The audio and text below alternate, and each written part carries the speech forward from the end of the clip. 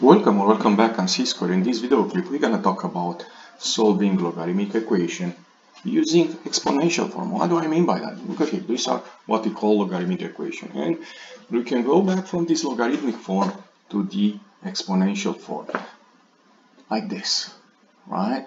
So log in base 2 of x equals 3 becomes 2 to the third power equals x, and that is a simple problem. We just need to evaluate x equals 8. However, I want to show you a different idea of solving this logarithmic equation, which is by exponentiate. Exponentiate, that's the word we use, both sides.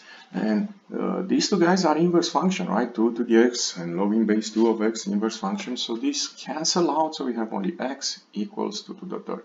So yeah, this is another way to see the same problem.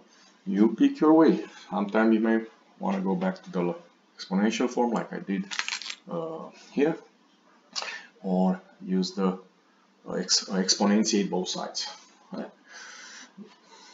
I'm going to use the second method in this video clip. You can try to use the first one. So go ahead and try number 16.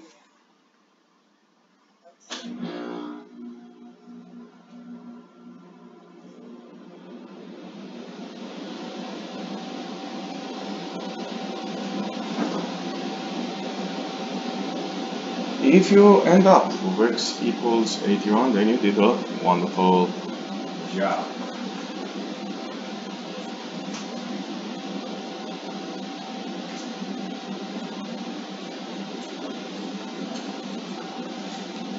So now let's take a look to problem number 17. And the same idea. We're gonna exponentiate. So we have log in base 5 of 2x plus 1 equals 4.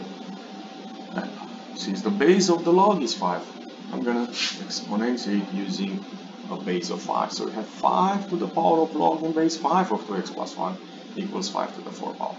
And again, the exponential and the logarithmic cancel out, so we have 2x plus 1 equals 5 to the 4th power. Yeah, 2x plus 1 equals 625. We're going to subtract 1 and have 624, and divide by 2 and we have 312. That is the solution for number 17. On this logarithmic equation, you always want to check your solution and see if they are not extraneous solution, fake solution. So try number 18.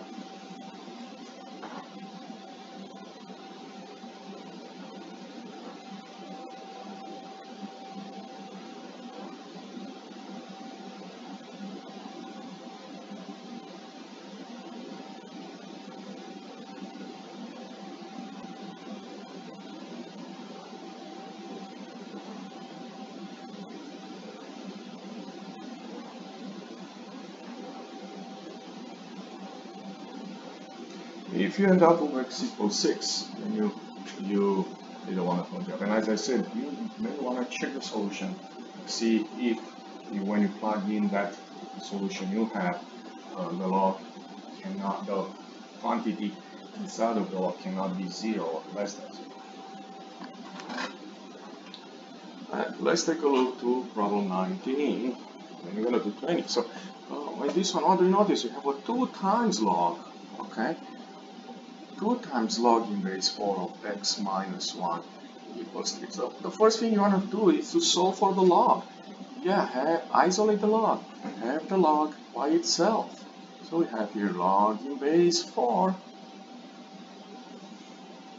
of x minus 1 equals 3 halves. And again, we're going to exponentiate using the base 4. Then we're going to have here x minus 1 equals 4 to the 3 halves.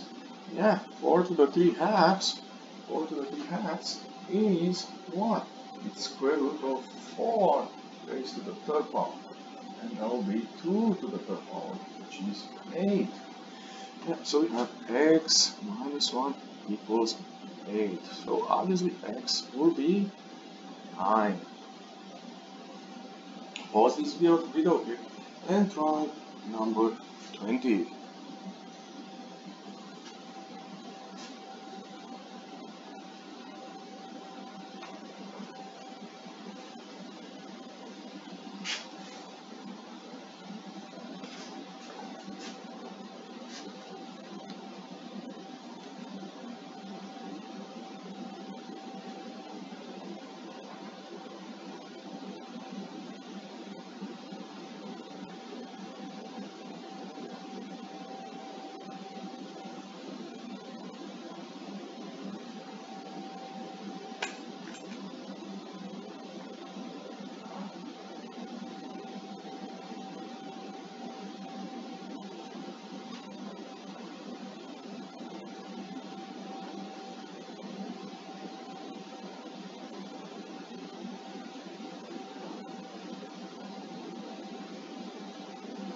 If you end up with x equals 8 to the number 20, then you did a wonderful job. Again, this guy here is cubic root of 125 squared. So cubic root of 125 is 5, 5 squared is 25. That's the reason we have this 25 here.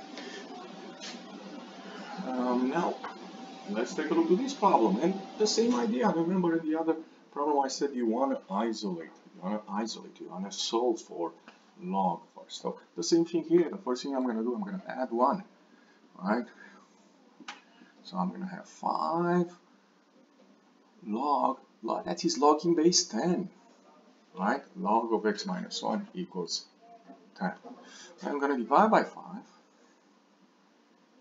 And we have log of x minus 1 equals 2.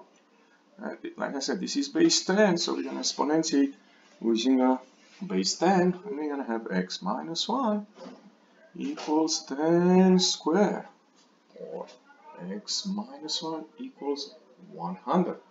Okay, which gives us the solution. X equals 101. Again, don't forget to just plug the value in and see if that log is a positive quantity. It cannot be a negative quantity. It cannot be a 0. It has to be greater than 0. Pause this video clip and try number 22.